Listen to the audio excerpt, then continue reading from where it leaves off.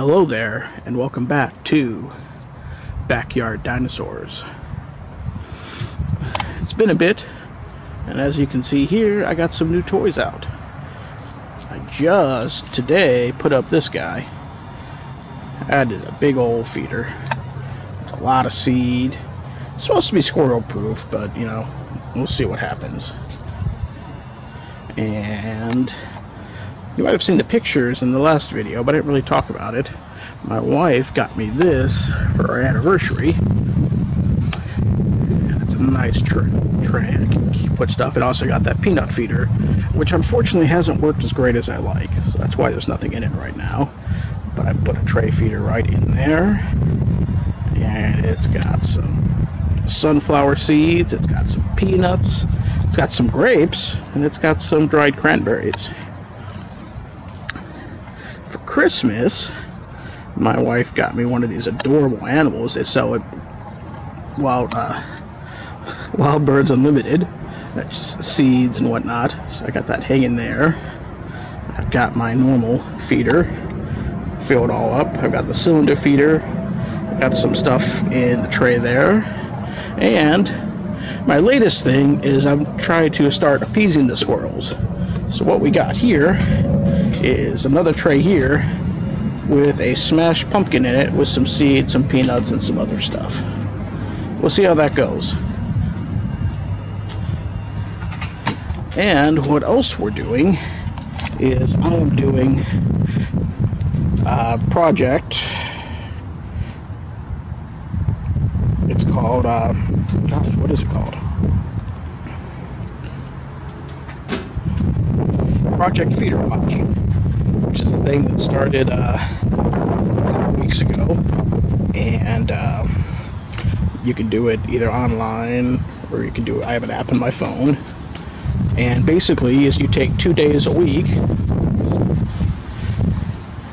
and you just count what birds you see while you're out for a bit of time. You can be like 10 minutes, 20 minutes, and you just do the 2 days. You can do it right through the app here. I'm hoping, now that we've started this video, yep, we can go ahead and do it. See, because basically you just pop a squad and then any birds that you see in your feeding area.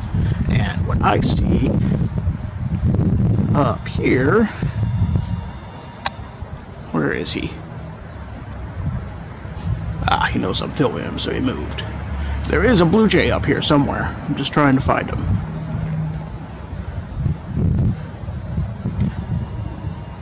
Well, heck. Well, you'll just have to take my word for it. I saw a blue jay, so I can go over to my feeder thing, and I don't know if you can see it, but this one right here is a blue jay.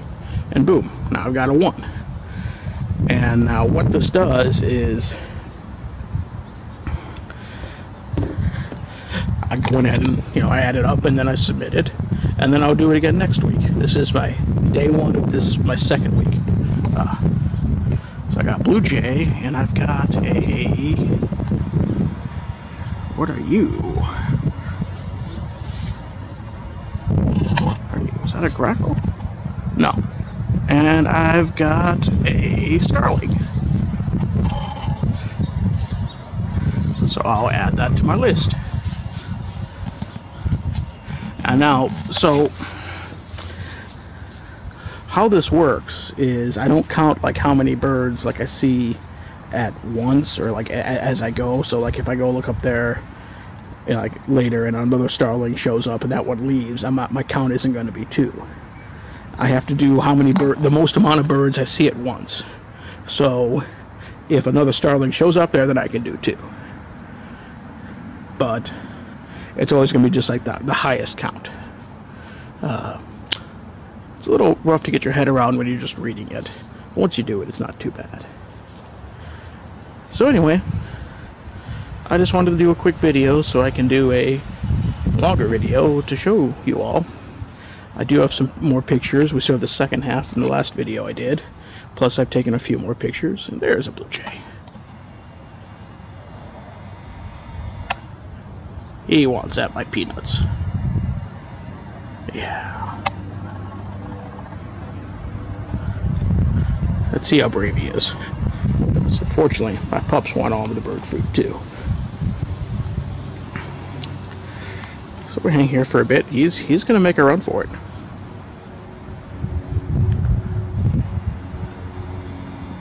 He really wants out those peanuts. Yep, and there he goes. Yep, grab one.